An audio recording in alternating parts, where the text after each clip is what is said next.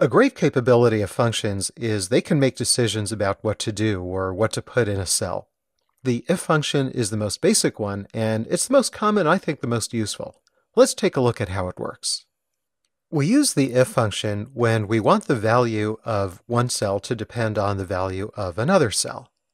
That other cell can be on the same worksheet, on a different worksheet, or even on a different workbook. Here's a simple example. Let's say in this little worksheet here, if the total sale in cell B3 is over 100, cell B4 will display a discount rate of 10%.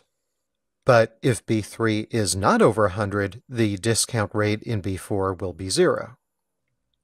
So here's the syntax of the function and how we would write it for this example. Like every Excel function, it starts with an equal sign and then the name of the function. And also, like every Excel function, there has to be a set of parentheses. Now, the first argument is the condition. In this example, the condition is B3 is greater than 100. It's like a question. Is B3 greater than 100? True or false?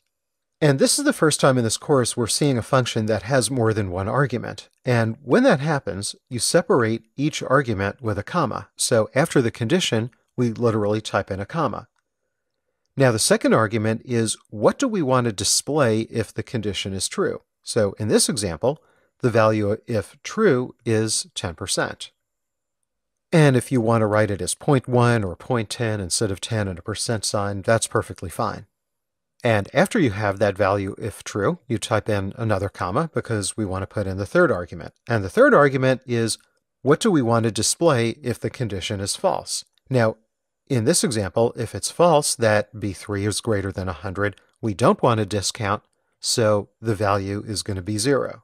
So keep in mind that this function is what goes inside cell B4. So in cell B4, either a true value gets inserted or a false value is going to get inserted. So that's how this function will be able to insert one of two different values in that cell. So let's go and use this on a worksheet. The worksheet I have open is called If Statement, and you'll find it in the Chapter 3 folder of the exercise files. And this is similar to other worksheets we saw previously. We have names, we have states, what the customer is buying, price per pound, how many pounds in the total sale. So what we want to do is make sure that any order that is coming from the state of New Jersey gets a 7% sales tax. But if the order is coming from a different state, there is no sales tax applied.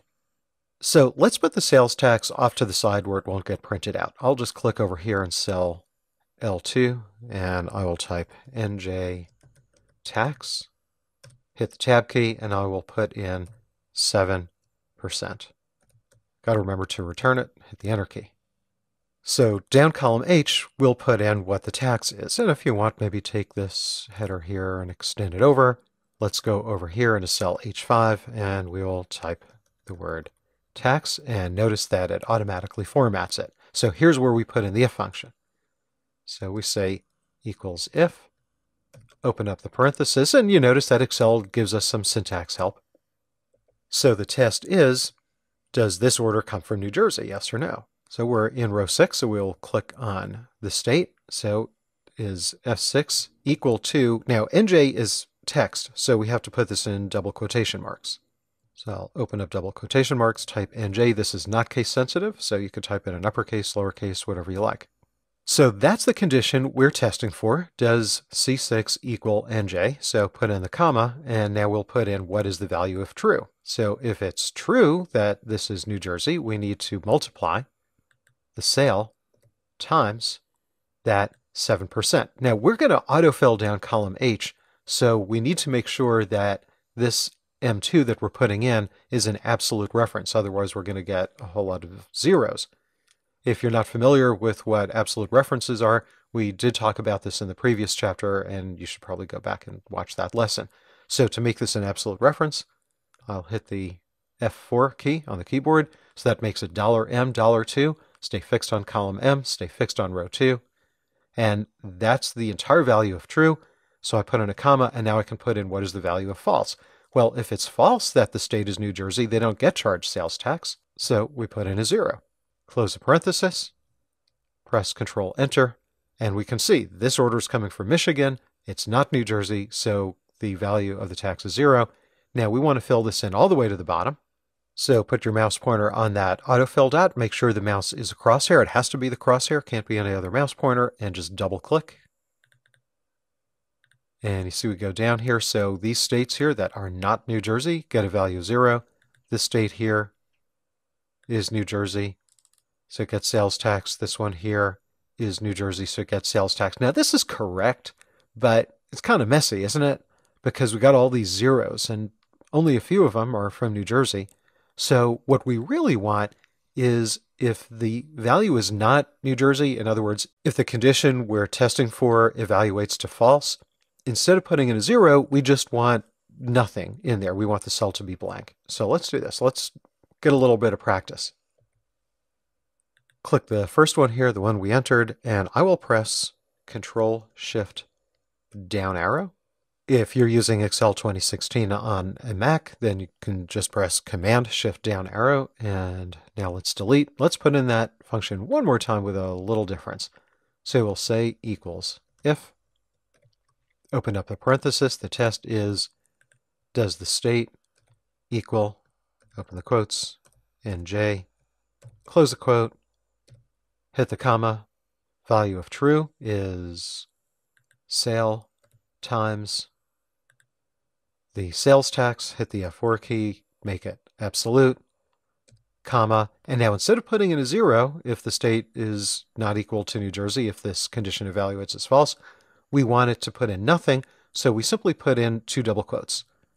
That is a double quote, nothing there, and then another double quote, so right next to each other. And then end the parenthesis, I'll press Control Enter, so we can see immediately there's nothing there. Now if you look here in the formula bar, you can see there's a function, so the cell isn't really empty, but there's just no value to display. And get the autofill dot, double click, and now we can see this is a lot more clean, isn't it? So we have the sales tax only if the state is New Jersey, otherwise that column is empty.